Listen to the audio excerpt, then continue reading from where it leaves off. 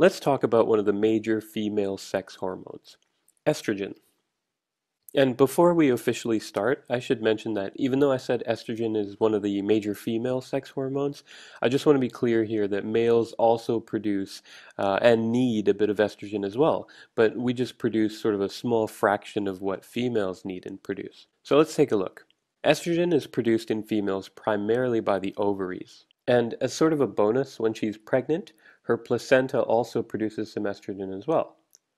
There's also a little bit made by the adrenal glands that sit on top of the kidneys, the breasts, and by fat cells in general. But we'll sort of keep our focus on the ovaries as the primary source for now.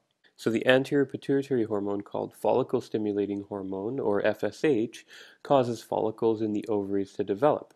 And when follicles in the ovaries develop, two groups of cells within them, called theca cells and granulosa cells, start to sort of team up and release estrogen into the bloodstream. And the amount sort of goes up and down throughout each month, and that's because of signals from the hypothalamus and the anterior pituitary.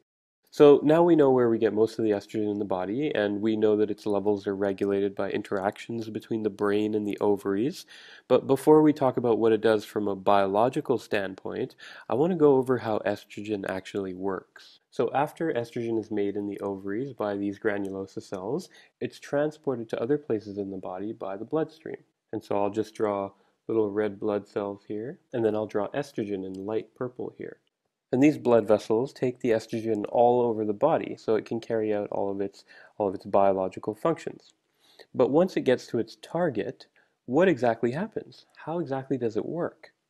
So to show you this, I'll blow up a cell here in the thigh, and let's say that this here is the cell membrane, and this purpley blue thing here is the blood vessel that's sort of lining or running beside that cell. So we'll draw in our red blood cells and our estrogen. So when estrogen sees a cell that it wants to enter, it crosses the cell membrane where it's picked up by a carrier protein, and I'll draw that as a taxi because all it's really doing is picking up estrogen and transporting it to its next destination in the cell, which is the nucleus. And the nucleus is where our DNA is. And so estrogen works by binding near to certain genes to change their expression. And so that'll ultimately change the behavior of that target cell. So that's how it works. But what exactly does it do in the body? What sort of effect does it have on a person's body? And I purposely say a person's body here to remind you that males and females sort of depend on estrogen to do different things in our respective bodies. So for example, in males specifically, estrogen has a role in the maturation of sperm and is thought to sort of pair up with testosterone to increase libido, also known as the sex drive. But estrogen does a lot of female-specific stuff. It actually has a lot to do with the growth and the development of the female reproductive tract. So for one, we know that it stimulates the growth of the ovaries and the follicles inside the ovaries as part of the reproductive cycle. It also causes growth of the smooth muscle components of the female reproductive tract. For example, the smooth muscle in the uterus and the uterine tubes after puberty. It also stimulates the growth of the female's external genitalia and breasts during puberty as well. And the way it sort of manages breast growth is by primarily increasing the fat that gets deposited in the breasts.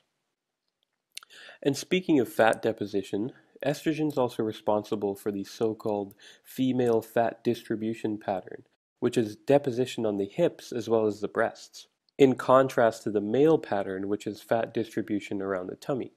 So those are the major effects that estrogen has on the reproductive tract and on that fat distribution role. There are some other really important non-reproductive roles that estrogen has as well, and we'll touch on two of those. So number one, estrogen does some really good things for your blood cholesterol levels. And for you to really appreciate this point, I kind of have to tell you a bit about cholesterol first.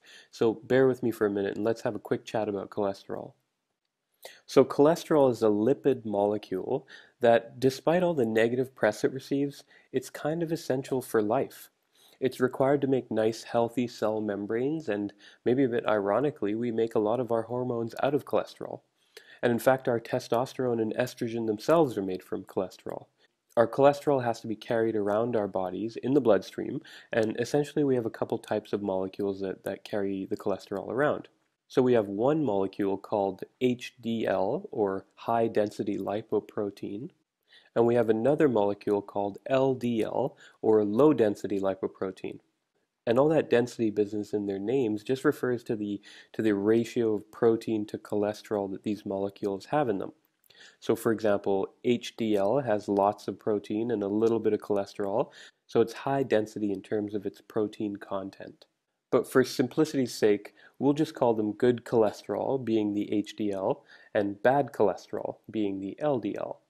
And the reason they're differentiated as being, quote, good and bad is because high levels of the bad kind, LDL, is implicated in causing problems with your blood vessels, which can lead to things like heart attacks or strokes. And optimum levels of the good kind, HDL, is correlated with reduced risk of having these bad things happen. So back to estrogen. Estrogen actually reduces the bad cholesterol, LDL, and increases the good cholesterol, HDL. So that's pretty great. Kind of a lot of cholesterol background to make that point, but it's physiologically a really important role of estrogen.